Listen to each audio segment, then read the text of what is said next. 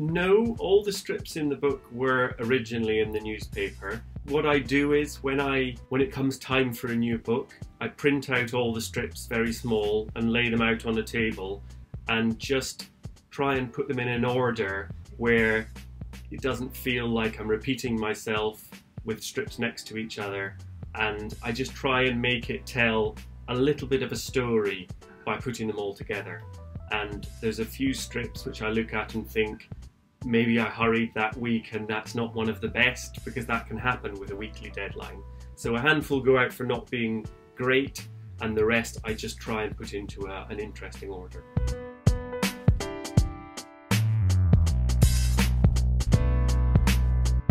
The weekly deadline, having to make a cartoon for The Guardian every Wednesday, because that's when I hand it in so it can be published on Saturday, it has been really good for me. I think I'm in danger with my other work of overthinking it and spending too long worrying about a story for a graphic novel. And is it good enough, and is this going to work? But the great thing about a weekly deadline is you just have to send it on Wednesday. So I just have to come up with an idea, and it's in a way a much easier way to make a book, to make it in these small sections once a week for 3 or 4 years, and at the end of it I have a book and I haven't had to think too much about what the book means or what I'm trying to say. I'm just making these individual units which are aiming to be entertaining. And I really like the feeling that the newspaper has this little shape and it's mine, and all I have to do is do something entertaining and not repeat myself, and that's it's like a job. So I like that.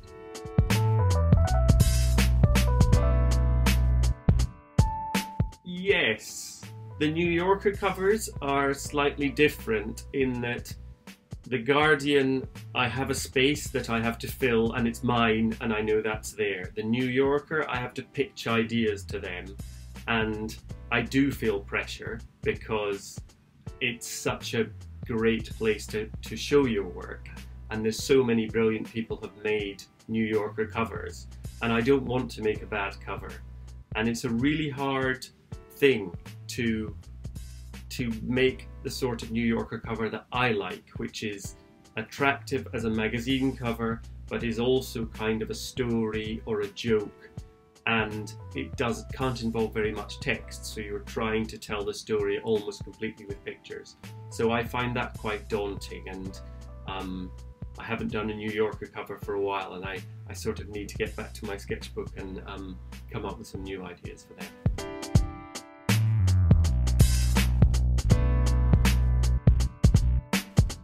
Yeah, well, you're right. The word searching for an idea is almost all the work for me as a cartoonist. I'm always searching for ideas, and I've got every week have to produce these 2 cartoons, one about literature, one about science, and so I'm always carrying a notebook and scribbling down ideas, even if they're half an idea or 5% of an idea. I scribble it down in the hope that that could be built on to make a cartoon. So I'm always carrying around a sketchbook, and anytime I have an idea I scribble it down in my notebook. And my daily process is I walk to work and I buy a coffee on the way, and as I walk and drink the coffee I often find that can start ideas happening. There's something about walking which helps me think. So on a really good day, the coffee and the walking works, and I get to the studio and I take out my notebook and I start drawing, and I have an idea, and that can turn into a cartoon. And on a bad day, that walking and thinking and coming to the studio, and I'll draw some more, and I'll go out for a walk, and I'll go to a coffee shop, and I just sort of keep working in the sketchbook until it feels like there's an idea. And when I've got the idea, then I can start to sort of squeeze it into the box for the cartoon. And that's always pleasurable, because the idea is the hard bit. And the funny thing about ideas is it's not like you can't work hard at having an idea. You sort of have to think hard but also be relaxed and it can be very frustrating. But once I've got the idea, I can start drawing, and I draw everything in pencil and work it out, and then I use a light box to trace it in ink and do all my cross-hatching, and then I scan that into the computer and add the colour. And I should have said, when I do the pencil version, I send that to the Guardian just to check that there's not a problem or something they don't like in there. But generally, everyone's so busy there, they just give me a thumbs up and I can get on with inking it and then colouring it on the computer and then emailing it to them.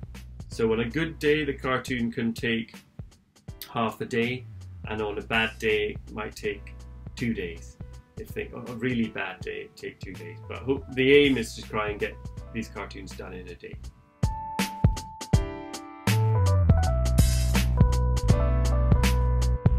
I've never wanted to be a political cartoonist, and I don't think it's really in my makeup as a person to make those sort of very critical, harsh political cartoons. But sometimes something I do almost accidentally edges into being political or being a commentary on life today, and it always makes me a bit nervous because I know these things will be on the internet and there's a lot of angry people who want to argue, and I generally don't like confrontation.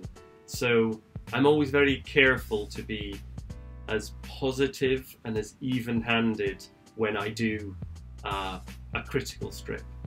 I mean, I think there's a lot of angry discussion about everything, and as you say, I want my cartoons to be ironic, but generally I want them to be positive and to be enjoyable rather than to be critical.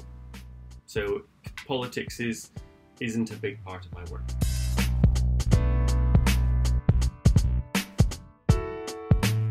Yes, a lot of the tools are the same, and my graphic novels, I think you can see they're drawn by the same hand as makes the weekly cartoons, and I think that's probably made my drawing simpler than it used to be, and I'm very concerned about things being easily readable and being as simple and attractive on the page.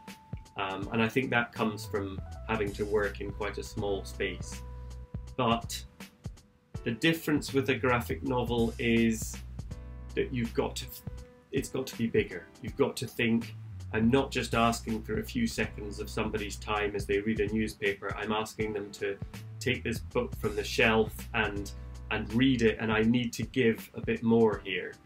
And that I find very difficult and challenging, but that's why I love writing graphic novels. And at the moment I'm trying to get started on new graphic novel, and starting is always the difficult thing. Convincing myself that this is a story worth telling. And that's not something I have to deal with in the weekly cartoons because I'm just in such a hurry to get things finished. But the lovely thing about a graphic novel is having more space, having a whole book to yourself where from the cover to the end papers, all these things are telling one story, and I love that about graphic novels, and I think however hard it is, I'll always want to make them.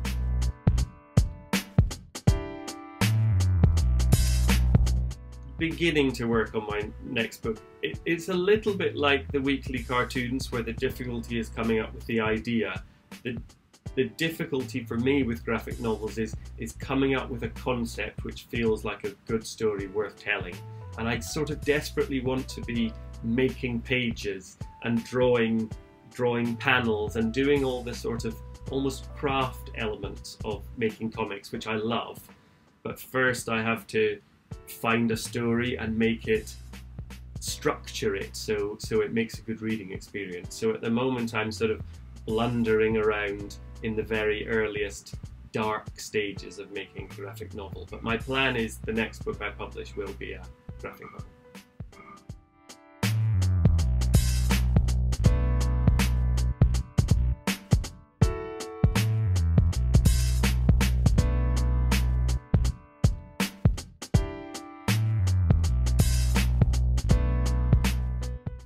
Thank you.